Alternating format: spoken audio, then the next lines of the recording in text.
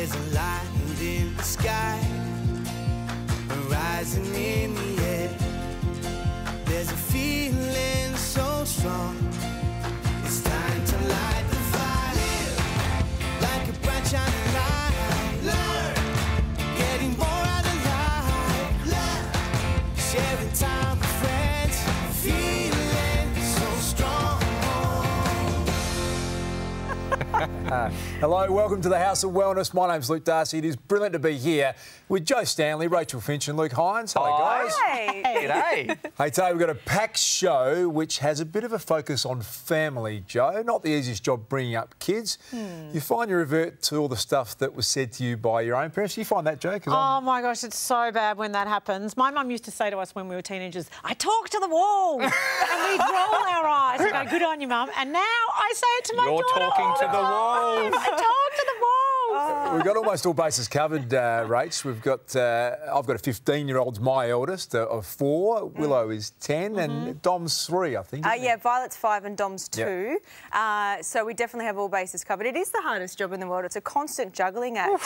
And I travel a lot for my work. You know, I'm away, and so Misha has to step in, and I always say to people, if he had boobs, he'd be breastfeeding. He's got good pecs, though. He's so good. He's an all-rounder. So. And you travel with the kids a lot, so Violet's often with you on your trips away. How does she go? Yeah, she's great. She really blends in well, and I love her getting used to that flexibility and getting used to different environments, which is really important for me. Yep, today we're meeting some parents who make me look fairly ordinary, it's fair to say, do an incredible job on the home front for their communities, including a hands-on dad, a woman who's found a unique way of communicating with kids with autism. Looking forward to that story. And Joe, you got a really special one for us with a couple of brand new parents. Oh, yes. No, so being pregnant and having Willow was an amazing experience for me. It brought me the greatest joy ever, along with a fair bit of stress and worry in the lead up. And that's true for any expectant parent, even when the pregnancy goes perfectly. But almost 1 in 10 expectant mums are hit with the shock of their bub arriving early. I came into hospital for my normal appointment in December, and I was working full-time, felt fine, was not sick, felt unwell at all, and then I that day got diagnosed with severe preeclampsia. Just 6 months into her pregnancy, first-time mum Jess was completely unprepared for the emergency birth of her baby Millie. Very scary. I didn't know what she was actually going to look like because I've never seen a preemie baby before, and I don't know anyone that's had, when I say preemie, they're generally, you know, in the 30 weeks, not under 30. So it was very scary for my husband and I. We didn't really know what to expect. Millie came into the world at 25 weeks, well short of the full term at 40 weeks. She was born at 600 grams, so we like to say the size of a Coke bottle, but she's now over 5 kilos. Her lungs are improving. She was born with chronic lung disease. She still has it. So the next couple of years for us, we're not sure how that's going to go with her lungs, and she'll be coming home on home oxygen. Oh, she's gone to sleep. While every day has its challenges, it's the ongoing care and support of the nursing team that's helped Jess and her family through such an emotional ordeal. You know, it was touch and go, and didn't know if she was actually going to make it to start with, but now she is. She's going to come home. It was very scary and daunting, but the staff make you feel comfortable and very supportive. We're dealing with families that they're at their most vulnerable, and it's really nice to support not only their beautiful babies, but get these families off in the right foot. You know, we support them as best as we can and get them involved in their baby's care from the get-go. Specialist care nurse Arnie is on the front line of the neonatal unit of the Royal Women's Hospital in Melbourne. Do you guys want like cuddle or anything? Yeah, I was good. We have babies here for as little as a couple of hours to a couple of days, but as long as weeks, months and up to a year, and you really do, you become friends with the family and really get involved, and you're here for their milestones. You're here for them when they're at their most distressing and harrowing, but you're also here for the really fun times, like your first weight, your first bath, the first time their baby comes off respiratory support, and being a part of that and being allowed or privileged to be with these families is really such a blessing. Happy? Is her head okay? Her head's fine. Jacinta and Billy were experiencing a normal pregnancy. They had no warning signs that anything might be wrong until Jacinta went into early labour. We were flown to the Royal Women's Hospital here in Melbourne from Warrnambool, and she arrived 50 minutes after we got here. After an emergency dash by chopper 3 months ago, Baby Lara was born at just 24 weeks, a tiny 735 grams. Nervous, scared, worried. Didn't really know what to expect, you know, her being 24 plus 4, so it's quite early for such a small little child to come out. Because Lara was so small and fragile, until recently, Billy and Jacinta couldn't do all the normal things that come with being new parents. Are you okay? Yeah. Bath her, change her nappy, change her clothes, get her out for a cuddle. So we can do most things, obviously not the medical stuff. But especially moving to this room, like this is a special care room, high dependency room, so we do get to do a lot more stuff. Like we will let the nurse know, like, yeah, we're just going to get her out now for a cuddle, and you know, we'll help each other as a team, sort of thing. For babies like Lara and Millie, where every day is a fight, it takes such a tremendous toll. So to see them blossom and grow is the greatest gift. She's very sassy. She squawks when she doesn't like something, and she tells you she's got personality. And they say that she gets it from me, so. And she can be stubborn too, hey? But at the end of the day, she's getting healthier, and that's all we want, so. The thing I'm looking forward to most is to sit on the couch at night with my 2 girls, like, you know, my partner and my daughter. I just can't wait for that moment. That is heartbreaking. Those parents and those bubbas are just miracles. And you think how tough it is for those parents, you know.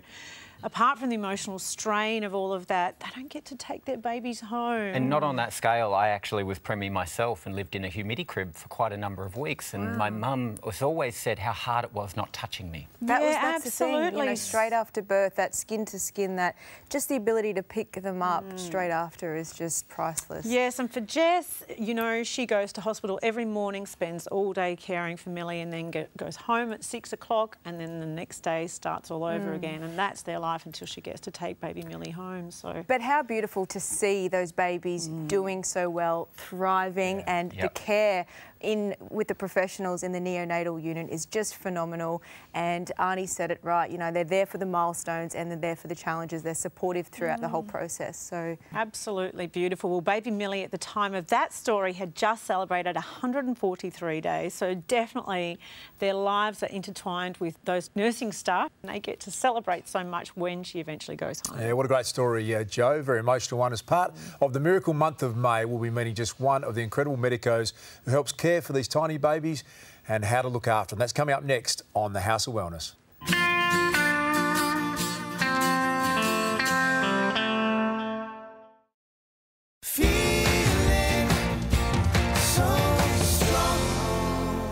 Welcome back. We just got to know two families whose babies arrived way earlier than expected, but helping parents and their new arrivals get through is intensive care neonatal specialist at the Royal Women's Hospital, Dr. Louise Owen. Louise, thanks for joining us this morning. Thanks for having me.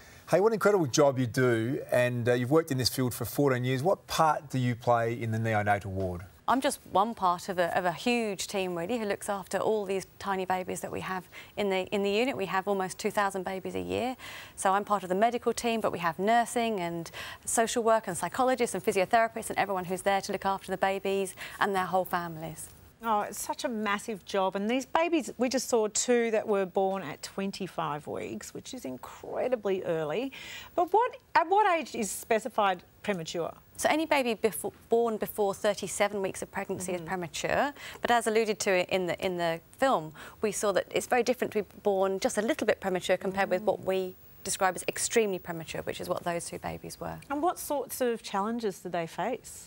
Well, as those mothers both described, the initial problem really is breathing.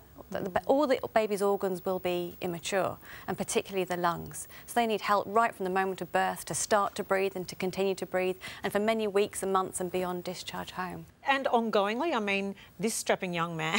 That's why I'm so early to work, is because I was preemie. He seems to be doing all right now, but as those children grow, are they facing ongoing issues?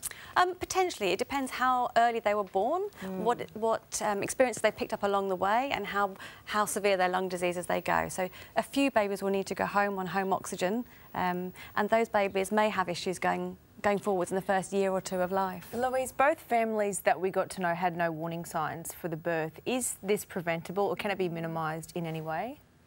Premature birth has got a range of different, there's a range of different reasons why it can be preterm. Sometimes mothers know there's been some complication in the pregnancy, or the mother's got an illness which we can manage, and we can help to delay the birth as long as possible. But not always, and they're still... So we saw in that package with baby Millie that there was some issues 4 months on and that they could expect some complications for up to 2 years. What does the future look like in those circumstances? Well, we know that, particularly for breathing, your lungs continue to develop well into childhood, so we expect her breathing problems to get less prominent through childhood. Yeah. What we don't know is, because neonatology is quite a new speciality, is what the future holds into old age for those children. Yeah. We expect them to have relatively normal lungs as young adults, probably as middle-aged adults, but we don't know yet what happens to them in older age. Yeah. Because, Louise, this is relatively new to be able to save babies at such a young 25 weeks. What has changed over the years as far as the kind of care for these premature babies? It's changed enormously. As I said, we're quite a young specialty. In the 1960s, most of these babies, we didn't even try to resuscitate them, and only about 10% of them would have survived. Now we have lots of intensive care facilities. The philosophy's changed quite a lot, and nearer to 75% of them will eventually go home, even the most tiny babies. And the care and the worry doesn't just end when the families leave the hospital. What's involved after that? Well, as you said, the care and the worry is acute early on, but it doesn't go away. Suddenly people who've been protected in this hospital environment are let loose, and suddenly they carry the whole responsibility. But the support, moving forward with the team, you know, you're working with the families a lot. That's right. So we try to hand over to maternal child health nurses. We have a hospital in the home team that transition from the hospital to the home. The families come back to us regularly for us to look at the development and the growth of the babies to see if they need any extra support. It can be a bit of a difficult topic to broach, maybe with a family member. What's the best thing that family and friends can do to support someone going through this? I think asking what can be done outside. Sometimes it's very difficult for families to continually have to update everybody about what happens. We sometimes say to families, tell 1 or 2 people, ask them to disseminate it. Can they take off the load of other things, household, other childcare, cooking and shopping, the things that you don't have time to do when your whole focus is on this little tiny person and providing for them in hospital. It's such a big life shift. Yeah, we know many women in Victoria could not have had a successful pregnancy without medical and technological interventions and the help of the incredible carers like Louise here. You can make a miracle happen by donating to the Miracle Mums Appeal. You can find all the details on how to donate on the houseofwellness.com.au website. Louise, thanks so much for taking the time to come in this morning. Thank you for having me.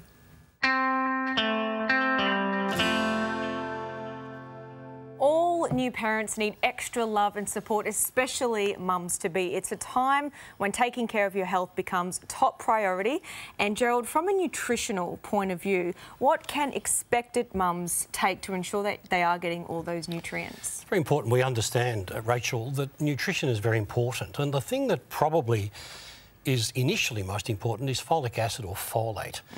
And that's given to in pre-pregnancy, a couple of months before conception is planned, and 3 months into pregnancy, to minimise the risk of spinal issues. And it's probably the thing that is front of mind if you're planning conception. I remember taking folic acid throughout my pregnancy. I took 1 capsule a day. Is that enough? Yes, 0.5 milligram. Half a milligram is the accepted dose. Now, if you have a family history of spinal issues or if you're taking certain medications, Rachel, then it's worth getting advice, and you'll be given advice on whether that dose needs to be different. And it's also, of course, a really great time to eat foods that are rich in folate and folic acid, including legumes like beans, peas, lentils, leafy greens, vegetables, of course. Bananas and avocado are great.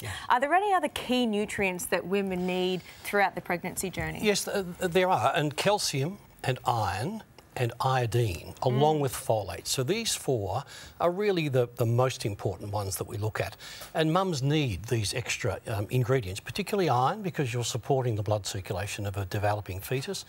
So as you said, lean meat, very important for iron sources.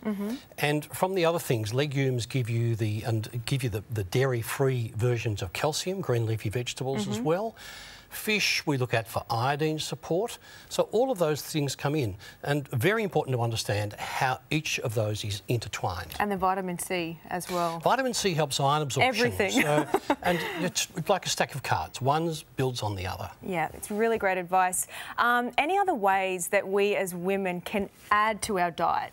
You know, food alone is one thing, that's great. Food is very important, but there are supplements available where those 4 nutrients are together. And that's probably the easiest way to look at it. And then you're ensuring, with some advice, that you're getting the best options all the way through. Okay, now during both of my pregnancies, I suffered big time with morning sickness up until about 16 weeks. Now, the thought of leafy greens and supplements made me want to puke. What advice do you give to women? There's lots of, and that's often the case. So with some of the formulations, particularly in powder form, so you don't have to worry about swallowing a tablet, they will have added ginger, which is good for nausea, and B6, which is good for nausea. So some of the early supplements will contain those extra nutrients to help settle particularly morning sickness, which can be quite debilitating. And after Bubby's born? Then it's a whole new set of circumstances, isn't it? You're supporting breastfeeding, you're supporting a mum who's recovering, her vitality and her wellness and her shape. So all of those things are important. And then there's those formulations for the breastfeeding mum. It's really good news. And the other key message for expectant mums is to take it easy on yourself. Take time out for yourself. Try not to worry.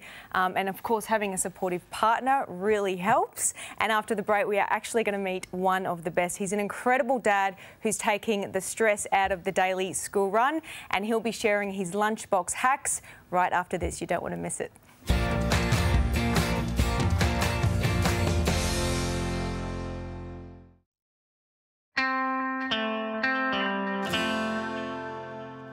Welcome back. Eating a big bowl of kale, pumping some iron and getting your beauty sleep. That's how we roll here at the House of Wellness, isn't that right, Gerald? Well, yeah, look, it is. It is, Heinzie, whatever you say about that. But now, what have you got in the way of minerals to help us kind of on our way? I want to talk about mighty magnesium, mighty Gerald, meanie Luke. You are one step away from being an Avenger. Go on. One of the most important minerals in our body, but sadly, about a third of us don't have enough magnesium.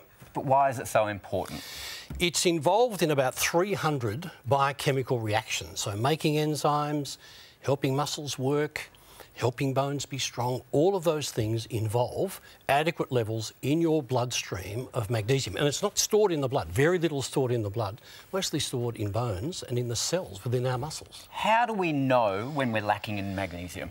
Usually you'll find you sleep poorly. Yep. So you're a little bit stressed, a bit tense around the shoulders. Yep. Cramps. I know you like that all the time. Cramps and spasms. Often an eye twitch. Yeah. Little hints like that. I just had an eye twitch before. I'm not surprised. But that means that you need some magnesium. Yeah. And it's very important that those little triggers you don't ignore. All right, so I need magnesium. I love chocolate. I believe that chocolate is a good source of magnesium, and you love chocolate baths. Yes, I do. So... Yes, or more Joe. But nuts are the main source of magnesium. So food source of magnesium is nuts. Yeah. But if you want, you can coat them with chocolate, with the dark chocolate. Okay. Chocolate. Cashews, so a macadamia almonds, nut coated in raw cacao. You're getting the best of both worlds. Okay, fantastic. So what are the things that taking magnesium regularly is going to do for me? The important thing is it will help you sleep better. Yep. It will reduce, and we all have tension in our shoulders from driving a car, looking on a screen, working with Luke Hines. All these things can actually cause tension in your shoulders. Yeah. Magnesium settles that. So it's the sort of thing you can regularly have. But if you're looking at cramps and spasms, they're usually the first triggers. It's important also to look at a type of magnesium that is available to your body. And I tend to suggest always powder form because it just dissolves and has the other cofactors in it. I was going to say cofactors. There's some other things we've got to be having to make sure that we are absorbing the magnesium, correct? Not so much if it's in liquid form, in the soluble form, because it's available. But you can often find good formulations with some calcium and a few others, some zinc, and that's usually, they all work together. But magnesium is the trigger. But look, if what you do, don't try and work it out yourself. You get some advice from your healthcare practitioner and they will guide you as to the best option. All right, well, I know what I need today. Thanks, Gerald. So once again, eating well, listening to what our body is telling us and understanding what can help supplement our health is key. The A to Z of Vitamins is brought to you by Swiss, Australia's #1 brand of vitamins and supplements.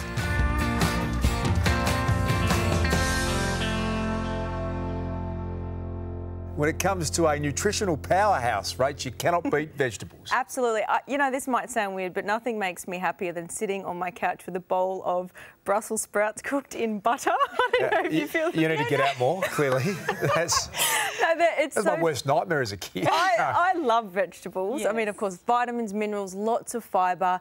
But let's face it, it is difficult to get our kids to eat a variety of vegetables. It is really hard, and I think that's partly because they kind of they're not visually appealing for our children, but also I think it comes from us as parents. And for myself, I only grew up basically with potatoes, peas, carrots. That's it. So when I go into a greengrocer and I look at celeriac and eggplant, and I don't know how to prepare it to make it look appealing for my daughter. Like, she looks at eggplant, she's like, that's just sludge. I'm like, I know, babe. I don't know what to do with that. So we need help with that as parents. It's the education and the knowledge. It's actually easier to make veggies sexier than you think, Rach. All you need is a little bit of extra virgin olive oil, salt, pepper and a bit of spice in your life. Sure, Heinzie. Well, potatoes and squash are fairly strange-looking vegetables. Well, I'm with you. I mean, it's got to look appealing to kids to get them to eat it. Yeah, I like to make little faces on the plate for my daughter with carrots and peas and all that sort of stuff. And it is no wonder parents are having difficulty getting these vegetables in their kids with conversations like what we're having today. But it is possible. Thinking outside the box can result in some amazing and appetising creations. What are we having, girls? Same as always. For brain food, can I have another apple? Apple? Kiki, do you want a pear? Probably same as now, apple. On social media, people sort of refer to me as the school lunchbox dad or that dad, or George, which is my real name. Strawberries. For father of two, George, this all started one morning 3 years ago. So I used to get up and go to work before anyone would wake up. And one morning I was actually off sick, so I had to sleep in. And there was commotion in the kitchen, so I run down in the kitchen and I'm like to my wife, what's this? What's going on? And she's like, what are you talking about? This is normal. Some margarine and some roast chicken. You know, what can I do to stop this? You know, how can we fix this? And she said, well, if you could do lunches, it will take the pressure off. So now I get up a little bit earlier and I do lunches. So that's how it started. With lunchbox duty now George's domain, he went in search of ideas. So I started looking online for some inspiration, but I found it was either too technical, too many nutritional facts, or something that's just out of reach, like you'd see some panda bears made with rare rice, with seaweed as clothes and rare tropical fruit as eyes. So I stopped looking and I started creating. What should we do? What sort of sandwiches do you want? Do you want dumplings, ravioli, spring roll? Dumplings. Dumplings? Spring witch. Done. Let's do this. George has come up with many of his own creative ideas when it comes to sandwiches. Spring witch done. It's a cross between a sandwich and a spring roll, so we call it spring witch. We've got chicken, shredded chicken, and cheese, and butter. We fold over the edges and pop it in Nella's lunchbox. It's bite-sized and fun to eat. With his creations becoming a hit at his daughter's school, one parent suggested he should post them on Instagram. So I didn't know what Instagram was. So I looked it up and I posted. You know, I did 1, 2, and then within a few months, there was like, a few thousand followers. Nowadays, George has over 100,000 followers on his socials, with not only his lunchbox ideas, but also his 1-minute dad hack videos. Just under 1 cup of milk, 1/4 cup of vegetable oil, crack open an egg, and a cup of self-raising flour. Pop them in the oven for 20 minutes on 170. Look how delicious. Kick, bring it back. So how does George make sure that Anella and Kiara eat everything in their lunchboxes? By getting them involved in part of the whole process. So, like, I take them shopping with me. They pick their own fruit and veggies, so I don't do any of that for them. They do it for themselves. Then it's up to me to use those ingredients and create something with them. So, therefore, when I make something, they're more likely to try it and appreciate it. And what are Anella and Kiara's favourite creations of their dads? I like it when he gives us pizza scrolls. Dad's homemade croissants. Yeah, they're really good. The popularity of George's creations have now led to bigger things. I've been fortunate to be associated and affiliated with some awesome people. Stuck On You is one of them. I'm their brand ambassador. And another company I'm affiliated with is Jamie Oliver Learn Your Fruit and Veg. So I'm their brand ambassador here in Australia, which is just mind-blowing because I love that dude. He's so cool. I've got a book coming out. I still can't get my head around it. Like, I just figured out how to spell author, so I'm pretty stoked with that. I can't come to terms with it because ultimately I make pretty lunches for my girls to keep them healthy. And, you know, I've got some tips and tricks that I use, but the fact that others have recognised that, yeah, I can't get my head around it. But it's cool. I love it. How cool is that? He's the Lunchbox Dad. He's pretty cool, isn't he? We're going to catch up with George right after the break here on House of Wellness.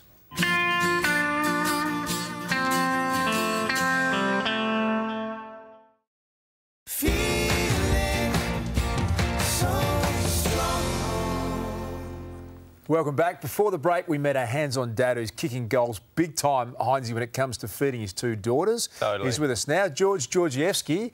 Mate, what a great job you're doing. The daily lunchbox grind is a big challenge for most people.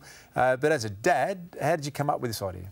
Well, basically, started a few years back with trying to help out at home. There was all this commotion in the morning, and I decided to do my bit, and lunches was the start. And so 3 years later, here I am creating some these types of nutritional lunches. I think what I really love is that your philosophy is sugar and wrapper free. How did you go getting your kids onto that? Yeah, initially I thought, okay, it's not going to be easy, Yeah. but they were not really, like as parents, I'd look after them like from a younger age as well, so I wouldn't necessarily give it to them. So like the sugar and the treats, so they'd get it as a form of as a rare treat. I don't like to call it treat, but like as a rare junk food. Yeah. So it was easier to like you know, not have as much in a lunchbox to start with, and then... Speaking of the lunchbox, can we just have a little bit of a look at this? This is quite intricate. I've got to say, you've got mapped out here what should go in each compartment. Do we have to stick to this, or can we be quite flexible when we're doing it? You can be flexible, and what I like me being a dad, I like things simple and laid out for me, because I always forget. So what I love is that each compartment, I should say, you got your protein, fruit, veggies, dairy, grains, and you just can't help but put something in each compartment. Yeah. And it makes it easier, certainly for packing lunches. For me anyway, it did. And now, yeah, you can take it to whatever, you can take it to the next level. I've got to ask about school drop-off. Now, you're a bit of a celeb these days, but how do you go? You're an Insta star, right? You got all these followers. Have you got mums drooling over you at the gate? I don't really notice. I've only got eyes for my gorgeous wife. No need to be humble here, No George. need. It's, Come on. not the way they we do roll. it to us too. It's okay. Well, I was wondering. No, not at all. To be honest, I've only got eyes for my wife because she's a stunner. So I'm really lucky that I have her looking at me. And I believe you've also got eyes for a gentleman called Jamie Oliver. You guys have done some work together. Yeah, well, I recently got asked to be the ambassador in Australia for Jamie Oliver Learn Your Fruit and Veg, which is an amazing program that gets rolled out in schools. So I get the honour of travelling around like the Westfields around Australia, doing some high fives, some demos, and I still get freaked out by it. So I'm very fortunate to be part of the amazing program. Inadequate. This is pretty incredible. When my wife Becca's away, straight to the tuck shop for me. I've got no capability, but you've inspired me. That is it's a piece of art almost. You must be very proud of what you're doing. Yeah, I love it. I mean, it started off simple. Like wife and I would go to a restaurant, and normally you look at the menu and there's only 3 kids options, like your typical nuggets and chips and the pizza. Yeah. So I thought, why don't I reverse that? Wouldn't it be cool to go to a restaurant that would have like only 3 options for adults and all these amazing options for kids? So I felt that I could do my bit. So I got inspired by adult food, hence your DIY tacos. So for kids for school, like beautiful use of the colours, like the rainbow is a big source of inspiration for me. Yeah.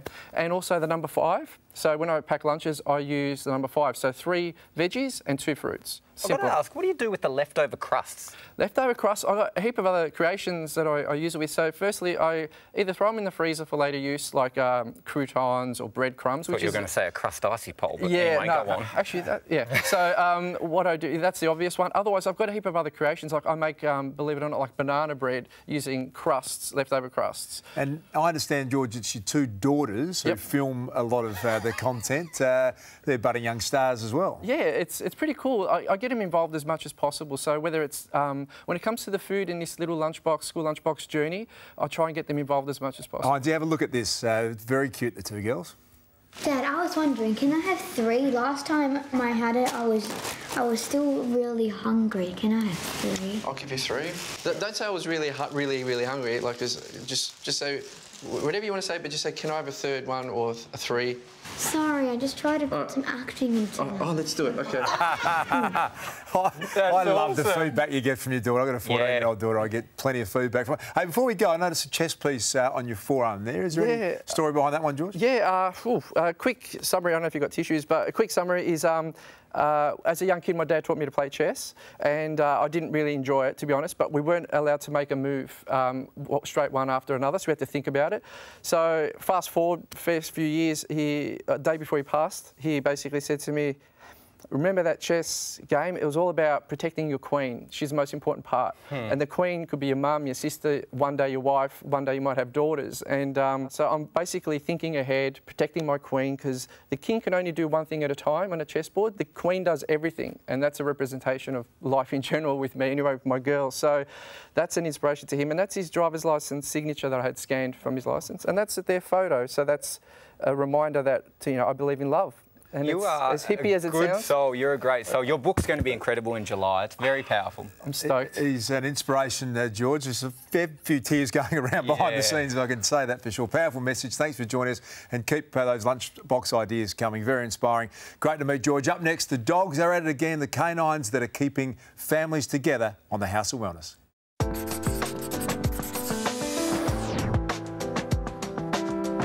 Today, we're getting our day off to a great start with these protein-packed breakfast bowls, topped with a crunchy, grain-free granola.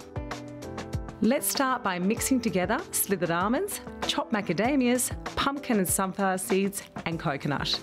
Stir together honey or maple syrup with a little coconut oil and pour it all over. This goes onto a tray and into the oven for about 15 minutes. While that's getting toasty, we'll add our favourite fruits and some natural yoghurt to the blender, along with a scoop of vanilla-flavoured BioGland probiotic breakfast smoothie.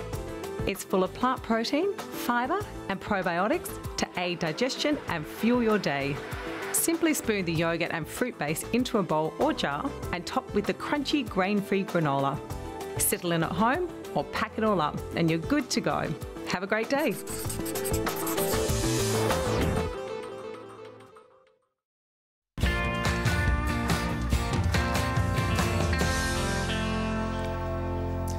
Welcome back to the House of Wellness. Fair to say, all of us here on the couch love our dogs, Jo, and you've just got a new member of the family, haven't you? Yes, we have a 4.5-month-old lab, Daisy, who has become my shadow. Everywhere I go in the house, because I do a lot of work at home on my laptop, everywhere I go, she sits at my feet, just sort of, you know, when they lean into you. It's so gorgeous. And it means that you forgive anything, even when she's chewed our subwoofer. Oh, no. Oh, my gosh. Subwoofer has not survived. It's the new woofer. Do you get it? Subwoofer. Yeah. Sorry. No pun intended. It's a love-hate relationship, isn't it? I've got a gorgeous golden English Cocker Spaniel. He's named Simba because he genuinely looks like Simba from The Lion King. And his hobbies include chasing birds and sleeping with his ball so nobody steals it. And he's just... What were you going to say? Sorry. He's our best friend. It's so cute. We've got a staffy called Dennis, who I think is man's best friend, or women's best friend in your case, Jo. We're finding out constantly more about dogs and what they can do. This is a great story. Take a look.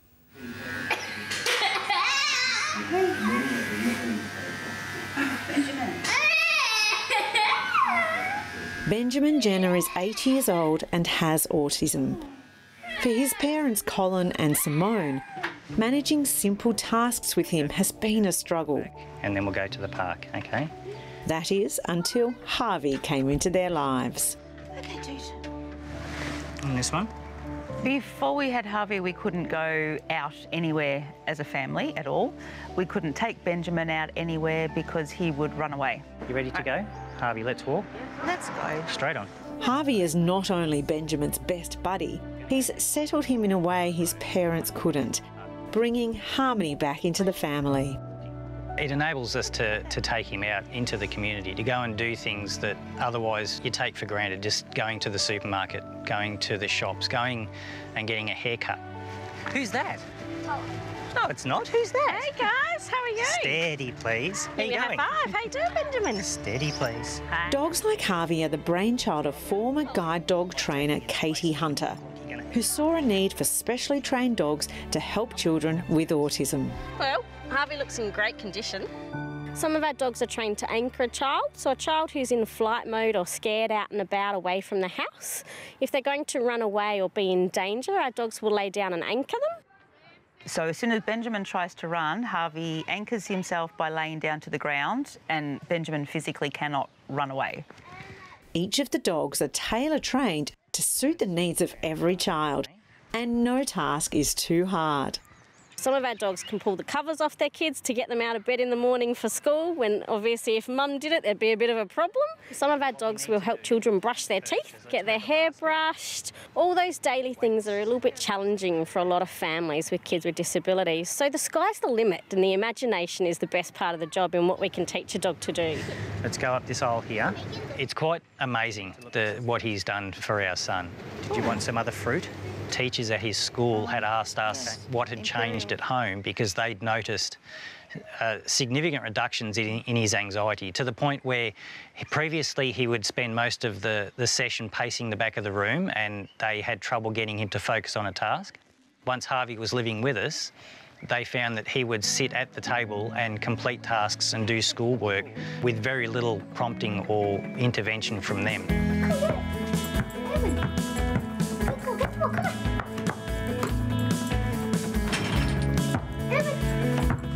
Before Erwin joined our family, life was quite stressful.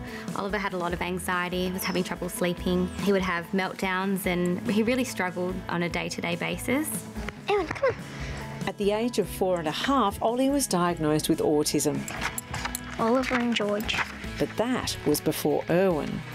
Oliver said sorry, and so did George. So once Erwin arrived with our family, Oliver straight away responded really well. He slept through for the first night once Erwin had joined us. And then after that, his anxiety levels day on day just continued to decrease, to the point where he really doesn't seem to have too many troubles at all anymore. In just 3 years, Ollie's gone from an anxious toddler with no communication Good boy! to a happy, confident child. Oh, there it is. Evan. When I first met him, he wouldn't look at me, he wouldn't talk to me during our interview process. He kind of just stayed on the peripheral side watching what happened, and I could see that he really wanted to, but there was just something holding him back from that, developing that speech and wanting to engage. And often that's a friendship and that unconditional love and companionship. That's it, show him you've got it. Come on. So powerful hearing a first word being said. You know, I remember one of the children I worked with hadn't started speaking yet. His first word was dog. I pity the parents on that one, but, you know, I'll take the first word. Evan, come on. Dogs for Kids with Disabilities has been going for 7 years and has placed over 70 dogs with children with special needs. I think Katie is amazing. She is a hero to us. She has changed our lives, and she changes the lives of so many children who do have difficulties, and I think that what she does and what her team does is just beautiful. It's wonderful. Harvey, come on. Hero's a word that I think it gets used a fair bit, perhaps overused sometimes. But when somebody provides something for you that changes your whole family for the better, I think it's an apt description of Katie. To our family, she is absolutely a hero. Yeah, another brilliant story on the House of Wellness. And right after this, you're going to meet Katie Hunter, the brains behind the outfit.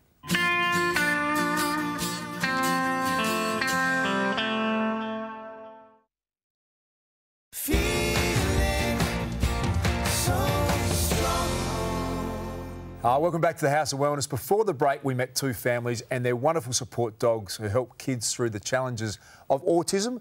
Harvey and Erwin were two puppies trained and housed through Dogs for Kids with Disabilities. Here with us now, Katie Hunter, who started the program. You brought along an absolute beauty in Matt. Katie, congratulations. It's a great thing you're doing. Thank you so much. It's a love job. I love getting up every morning and going to work, so I think that's a pretty special thing to be able to do. Katie, I have to say, I'm just reeling from the fact that you can train a Labrador to get a child out of bed, to help that child clean its teeth. I can't train my dog not to eat the subwoofer. So what else have you been able to train these incredible animals to do? Lots of different things. They often do tricks to engage their kids. They might be roll over, it might be beg, high five, crawl along the ground, go up and down slides like you saw Erwin doing on the footage is a really popular one with our kids. But really, whatever a family comes to us with and wants dog trained for, we're going to give it a go. So you started working with guide dogs initially. How different is the training for people with autism or other similar conditions? I think the main difference is the emotional connection and the emotional workload for these guys. So they learn to indicate anxiety, and they can tell when their children are going to have a meltdown, often before the meltdown happens as well. So some of them can even tell when a child's temperature is rising before the temp is taken. Wow. So, and it must be such an incredible feeling seeing these dogs make such a difference in these kids' life. It's an amazing feeling. It takes 2 years to get that feeling, which is always a bit tough. Wow. But it is the best feeling in the world. So 2 years worth of training, it's obviously an expensive operation. Yeah. Is there a way we can contribute? Definitely to donate via our website. Yeah. So that's dkd.org.au. Yeah. We'll put all those details up on thehouseofwellness.com as well. Katie, you're doing an incredible job making a difference in so many people's lives. Thanks for coming in and sharing your story with us today. We really appreciate it. And thanks, Mac. As I said, go to the House of Wellness website, houseofwellness.com.au. More information on today's show. You can find out more about Mac and Katie's programs. Don't forget to tune into the House of Wellness radio show every Sunday. And as always, thanks to our very good friends at Chemist Warehouse. We'll see you next time. I got the high five down, Pat. Look at that. Cute. So beautiful. Wow. Oh, he's a big boy. Sharing time.